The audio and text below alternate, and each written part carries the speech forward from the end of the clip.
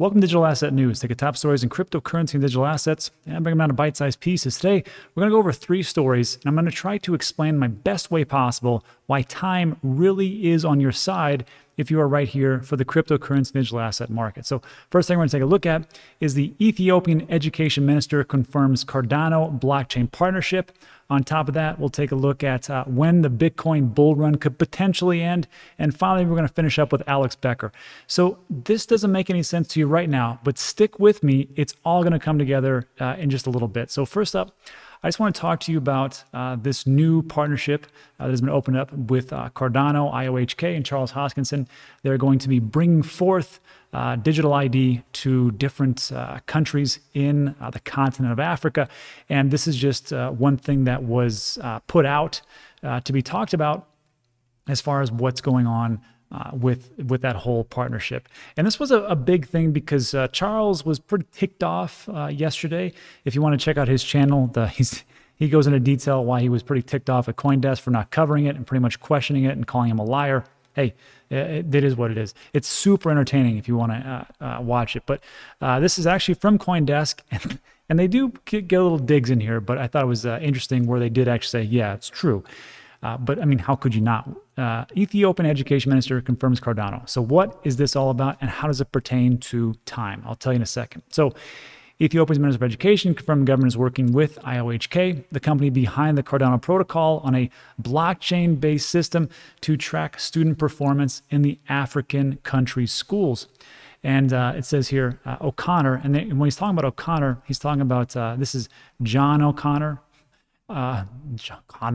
IOHK's Director of African Operations, and he told CoinDesk the company is only beginning to develop the code for this project and does not expect to launch anything before January 2022. So this, in its entirety, is going to be a great thing, but it's going to take a little bit of time, just like with Cardano and everything that they actually do. So down here, just to follow up, it says, this is what's going to happen. 5 million Ethiopian students will receive a Cardano blockchain-based ID that will allow the ministry to track their academic performance. Mike Curious said Thursday, and 750,000 teachers will get access to the system. And then the little dig at the end, of course, was CoinDesk says, and Cardano has jumped 9% since April 26th, the day before IOHK announced the Ethiopia project. And on a 24-hour basis, it's down 0.8% to $1.35, which I actually tweeted out yesterday. I was like, it's pretty amazing to me that the foundation, Cardano Foundation, come out and said, hey, we're going to be working with the Ethiopian government, different countries in Africa, and we're going to bring forth some really great things that can help out this entire nation to bring them into, not being underserved and unbanked, and really into the 21st century. And on top of that, they're also going to be giving them or talking about partnering up with a platform that brings mobile service and internet throughout the whole continent or parts of the country, I guess. And I just said it's amazing that that comes out. The price drops 1.4%, but Elon Musk tweets about Dogecoin and the price skyrockets. I'm like, what the heck is going on? And this is what I'm talking about as far as like time.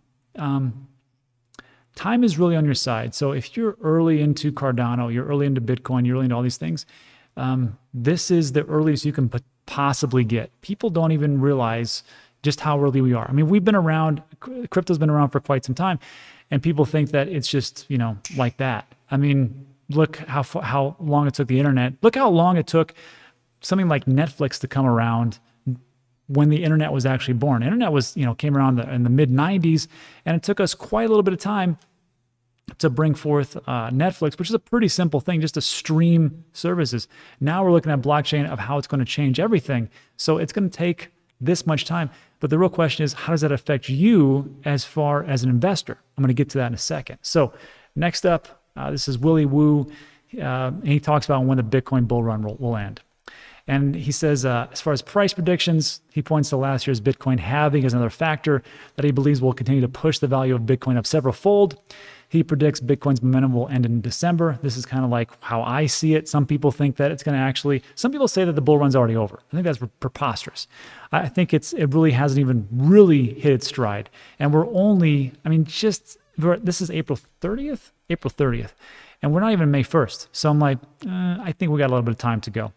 And and some people will say, well, no, it's going to be in February 2022. I don't know. So to me personally, as an investment opinion, not investment advice, thanks Digital Dave for that one, I think he got a lot of time. Anyhow, to finish up, he says the last one where he talks about these bull runs, the last run was 2017. It took us from $1,000 per Bitcoin to 20,000, and it tends to peter out around the fourth quarter, around December. So ballparking December, and he thinks that Bitcoin will go from 300,000 to 400,000 range. It might even go higher. I think Willy Woo's a little crazy. I have a prediction of 150,000. That's the most conservative I can possibly get. So again, what does this have to do with everything that has to do with time and how early you are? I'll get to that in a second. I watched a video from Alex Becker. If you don't follow Alex, he's one of the guys that I recommend in my YouTube recommendations. He's a funny guy, and he's got some pretty good stuff out there, and this one he was very serious. And Alex just got into crypto not too long ago. So I don't think he wasn't around 2017. He pretty much got in I think last March he talks about 2020. And he's like, look, the people that made it, the people that are rich, in this video he talks about here, 6K into 20 million out. The people that are rich are the ones, or the people that made the most in crypto are the ones that already were rich in the beginning, and they made a ton of money in their business, and they put that into crypto where they had like 100,000, a couple million just to play around with, which most people don't. And he said that's how they are filthy rich as far as crypto goes, and he's right. He's right, and he talks about it in this video, and I'll be watch it where he says, if you build a business of betting yourself, then it's probably the best option for you, and totally true. But there's a flip side to that, and the flip side of that is that yes, my businesses have done very well, maybe good amount of money, I'm very happy, everything's great, right? And the thing is though, is that you have to remember that some people, actually a good amount that you probably don't hear about too much, they made a lot of their money in crypto, but the way they did it was just straight investing, buying, and holding. And I talk about these 4-year cycles all the time. Can you imagine back in the day if you could have gotten into, well, okay, here's an example. This is Bitcoin, but if you got an Ethereum early 2017, that was like $5 or $10. Imagine if you put $1,000 into that, 5,000, 10,000. Even if you borrowed against something and got it, you would have been out like a bandit. You'd be very, very rich right now. Let's say that you just held, let's say in the beginning of 2012, you bought Bitcoin at 14 bucks or something like that. Where would you be right now? And this is just people who just held and held and held. And these are the 4-year cycles I talk about. 2012, there's always a halving every 4 years for Bitcoin, and then the alts follow that. So you get an all-time high, which here was 1,100 bucks, dip, reset. Same thing happened in 2016, 2017, 2018, 2019, and now here we are in 2020, and then off we go. So for me, I'm going to do pretty well this cycle because I have been dollar cost averaging all the way since about right here. Matter of fact, I kind of screwed up and I didn't sell any as things are going down, but I dollar cost averaged the whole thing, and this one's going to be pretty well. But here's another thing. If you're here right now and you just got in, what's stopping you from just being an investor and holding and just saying, hey, time's on my side? Because guess what's going to happen if the other 2 bull runs hold true? I think this one will hold even truer as we go forward. I think if you can just hold on, again, this is investment opinions, not investment advice, it's going to happen again. It's going to happen again, and we're going to have another bull run in 2025. So if you are dead set about making a ton of money this bull run, it's going to be very difficult. I mean, you can trade your way to success, but is it going to be life-altering money? For some, it is. But and everybody's different. My goals are not your goals, and vice versa. So when you take a look at this and you're like, okay, when Alex talks about the most people get the riches because they were already rich, that's true. But guess what? The people that built those businesses, those weren't overnight businesses. Those took time. And whatever those people were doing.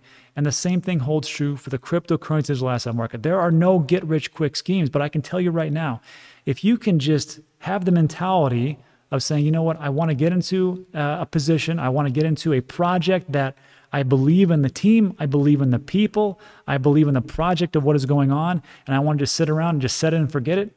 That's where a good amount of money is made. And that's where, really, if you look at some of the richest people out there, they're just investors.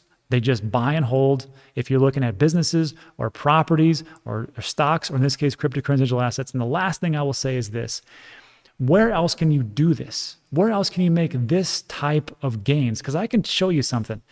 Let's take a look at the S&P 500, okay? Which is, the top 500 stocks, globally, or, around for these huge businesses. And of course, they change all the time because they're the top 500 businesses that are there. Now, 20% is Microsoft, Apple, Google, Amazon, and the other one, I always forget the one. So that's the majority of it. But look at this right here. This is the last day. This is how much the S&P 500. If you just put it into it's just an index of all these top businesses, and these are the ones that pretty much are the best as far as safety goes. If you look at a day, well, 5 days, a month, 6 months. I don't care about this. Let's go for a year. So in 1 year's time, you could have gone from 2830 to 4100. Wow. Wow, what is that? Let's take a look at 5 years. You could have gone from $2,000 to $4,000. You could have doubled your money in a whopping 5 years.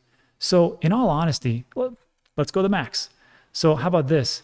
In May 1st, 1981 to 1991, in 10 years, you could have gone from $132 to $300. So when I talk about, and I'll finish this up on my little rant. When I talk about all these investments that you can make the most, and that's where a lot of money is made. The S&P 500 was earth-shattering and great, and people thought they were making fantastic gains and everything else.